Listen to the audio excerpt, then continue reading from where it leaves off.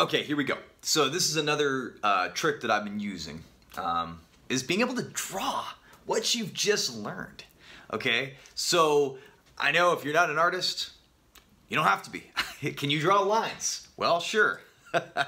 So I'm gonna show you how I go through memorizing some really complicated anatomy.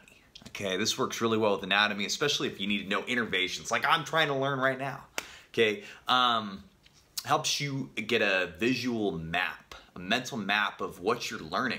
And sometimes things become extremely obvious. You're like, oh, no wonder it's named that because this is the location, which I figured out on this thing.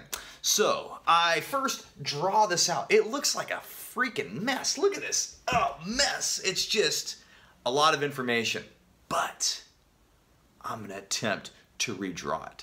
So the way I do it is I draw it out. I've taken a photo of this so I know what this looks like, and then I'm going to try to draw this from memory. All right, here we go.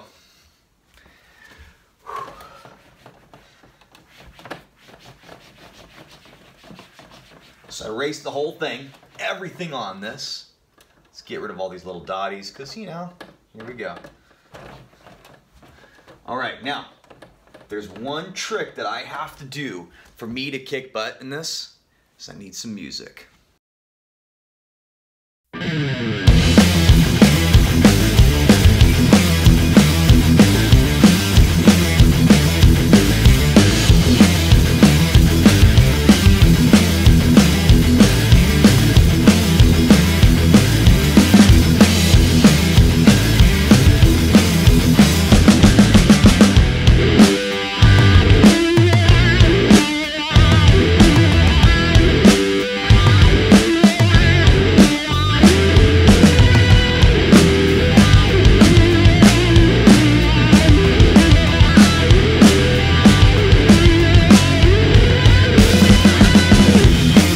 So while I'm going through this, and this is the best reason why you need to be drawing these out, is that you can start seeing patterns, okay? I was having trouble memorizing this one and this one. Just lines. They may look like lines to you. They are lines. But the renal plexus and the arteriorenal ganglion, it didn't really make sense, but then I'm like, oh, wait a second. This one innervates kind of at the renal part, okay, like more just the kidneys. This is like the junction between the kidney and the aorta. That's why it's called the aortorenal ganglion. So that's just one example. I'm not going to finish this. I've already done this multiple times. I know how to do it. But that's the reason why you need to draw these things out, because sometimes it can give you a visual map. Okay, so like, let me just give you one more example. These things are this is the superior mesenteric, this is the inferior mesenteric. And there's a ganglion that innervates right over here, the lumbar. I saw the word intermesenteric plexus, and that didn't make any sense to me.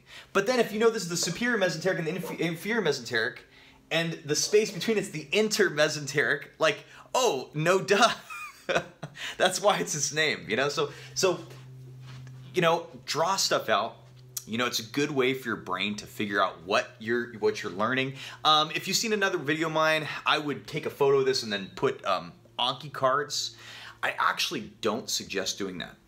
And the main reason is sometimes you're not given photos of the things that you are gonna have to know. You're just, the whole prompt is just words.